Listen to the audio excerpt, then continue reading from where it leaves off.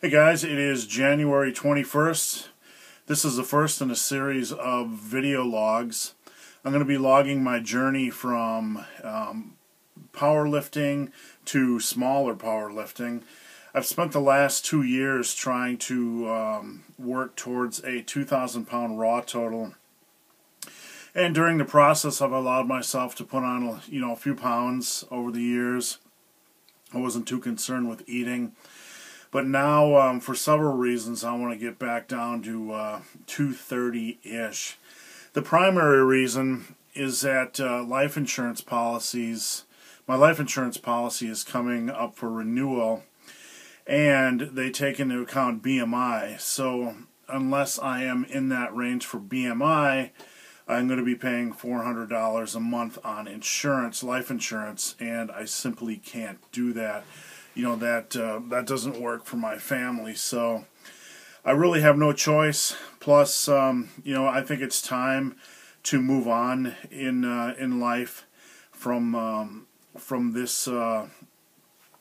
chapter, the chapter where I'm chasing the biggest numbers possible, and move on to another chapter in my life. I've always had a real big love for muscle building, and I am, quite frankly, right now, as big muscle-wise as I've ever been. My traps, not patting myself on the back here, guys, but my traps scare me in the mirror right now.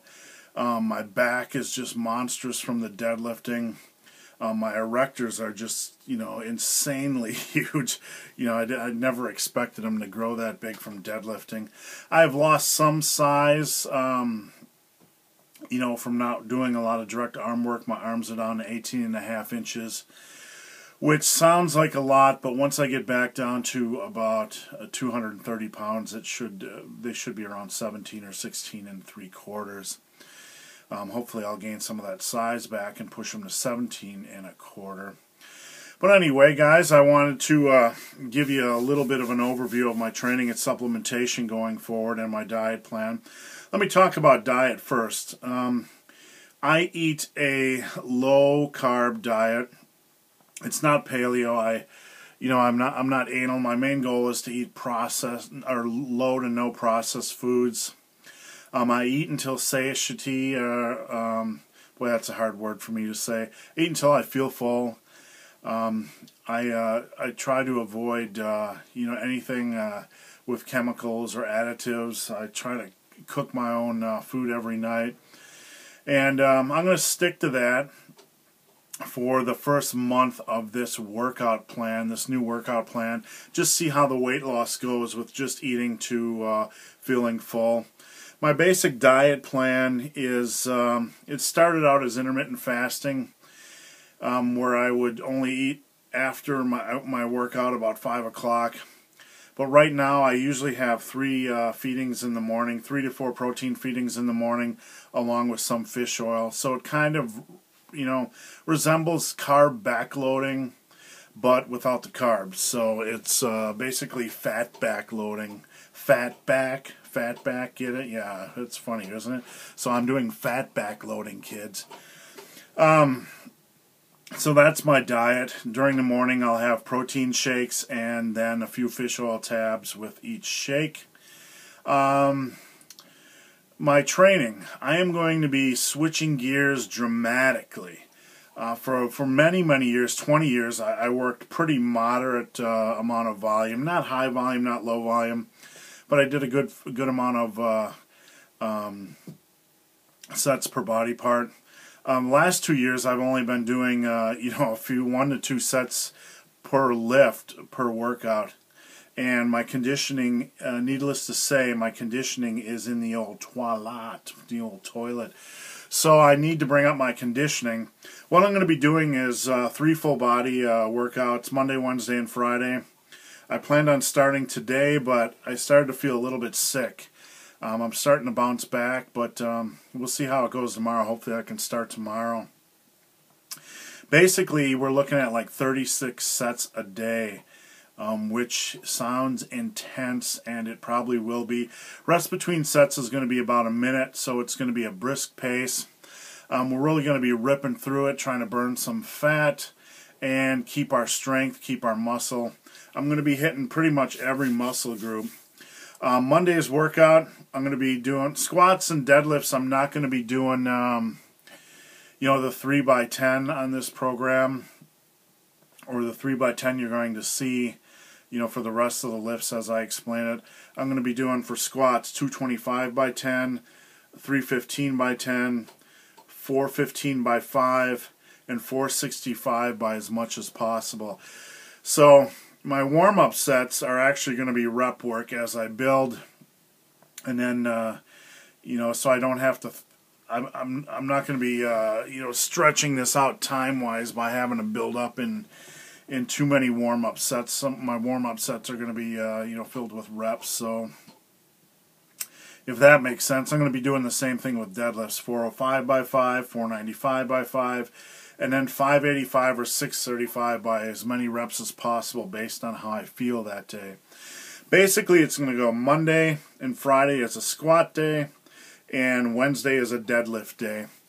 On Monday, my workout is going to be squats, bench press, leg extensions, flies, stiff leg deadlift, seated overhead press, bulldozer laterals, barbell rows, barbell shrugs, dumbbell curls, and seated 2-arm extensions. I might even throw in some calves because I forgot to put those in, kids. No ab work because, kids, I don't need it. My abs are humongous from squats and deadlifts, if you can believe that. Wednesday is going to be deadlifts, dumbbell bench press, goblet squats, incline flies, leg curl, seated dumbbell press, reverse flies, rack chins, upright rows, hammer curls, and skull crushers. Friday is going to be squats, incline bench, leg extensions, flies, stiff leg deadlift, seated overhead press, bulldozer laterals, dumbbell rows, barbell shrugs, dumbbell curls, and seated 2-arm extensions. I'm going to list my workout below in the description so you can check it out if you have any questions. Again, it's going to be intense, brief rest, a minute between sets, and I am probably going to hate my life for the first month because it's going to be quite an adjustment. Like I said, during the first month, I'm just going to be keeping my calories. I'm not going to be counting calories or macros or anything like that. I'm just going to eat until satiety and see what happens that first month and then make adjustments from there. Let's see, supplement-wise, I also want to cover my supplements because this isn't something I talk about much. I'll start with some of the basics. This right here is a probiotic, acidophilus. I take you know, a couple of those a day just to keep my digestive health in check. This is my favorite supplement, guys, ibuprofen. I'm old. I work 800 hours a day, and sometimes I get headaches from working 800 hours a day, so that's what I take. Sleep aid, kids. Whoops, my light on my pewter went down. Sleep aid, I take Bulletproof by Muscle Farm. I don't take this every night, but on those nights where I'm mentally jacked up and have a hard, you know, I know I'm going to have a harder time going to sleep, I'll take the old Muscle Farm. This stuff actually does a pretty decent job. It helps me stay conked out. And like you know, being old, I tend to get up a couple times at night to take a wee, kids. Being you know, when I get up, I'm pretty much able to zonk back out to sleep when I'm taking the old Muscle Farm Bulletproof. Let's see, what else do I got here, guys? Hydramino. This is a BCAA drink. I sometimes take this intra-workout. At night, I'll sip it on ice when I'm thirsty instead of drinking like a juice or a you know, a diet soda. I'd rather just sip on something a little more healthy. That, you know, I mean, you know, it's a lot better than plain water.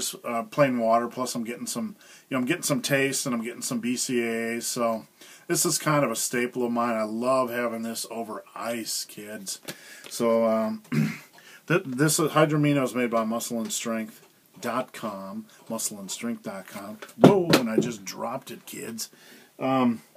One thing I take here that I don't have listed is my fish oil. That's made by muscleandstrength.com. And my protein staple is Premium Series by Muscle and Strength.